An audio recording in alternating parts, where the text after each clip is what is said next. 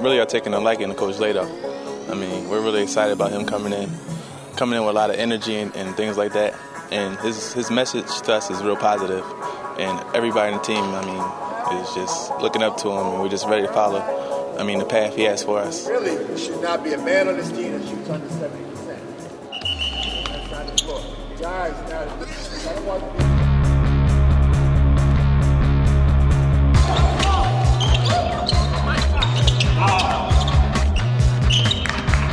First practice was real tough. It was all defense. We was blown away by the commitment we're going to have to make to be a good team, because not much of it is expected of us this year. And we know if we're going to win, it's going to be on the defensive end.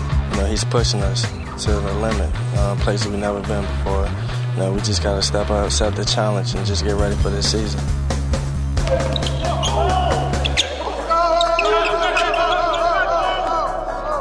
I think they realize that to be better than they were defensively is something that we'll have to do. And that's a starting point. We're still committed as much, if not more than ever before, about creating Virginia basketball in the mode of defense and rebounding and toughness. And I think if you look across the ACC, using that as hopefully a niche that we can use to have our identity versus the identity of some of the other programs in the league. Guards got to get more rebounds and help the big man out.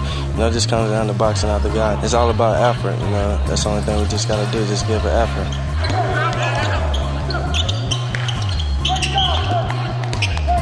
JR and I, we both know that teams are going to focus in on us and box and one, a triangle and two, things like that. But it's just up to us to stay focused and just buy into the team concept. We expect it's going to be difficult because, again, without a lot of scoring options in the front court, the team's going to scout us and put a heavy emphasis on stopping those guys at the perimeter, but they're going to have to work their way through it as we will have to do as a group.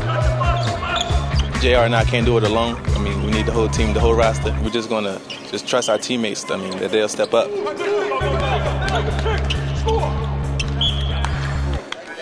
A lot of guys are overlooking Tunji as well.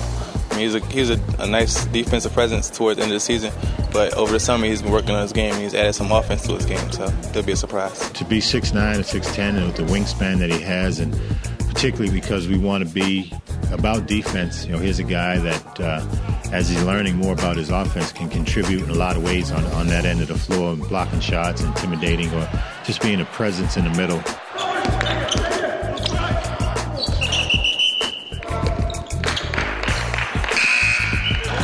Mamadi has been a pleasant surprise, and Adrian is right there with him. There's two guys that hadn't been talked about a lot, but I think I've been surprised pleasantly as to their potential.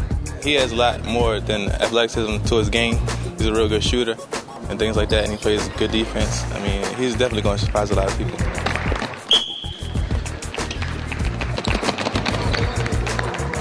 We're going to surprise a whole lot of people. I love it when people doubt us, then you have more to look forward to. You can look forward to showing people what you've been working on all summer and during the school year, how hard you've been working. So when we step foot on that court, we're going to be all about business.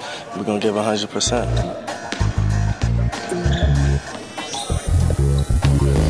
We've been working hard, and we're ready to surprise some people. We know that people are going to overlook us and just not expect much from us, but we're going to prove them all wrong.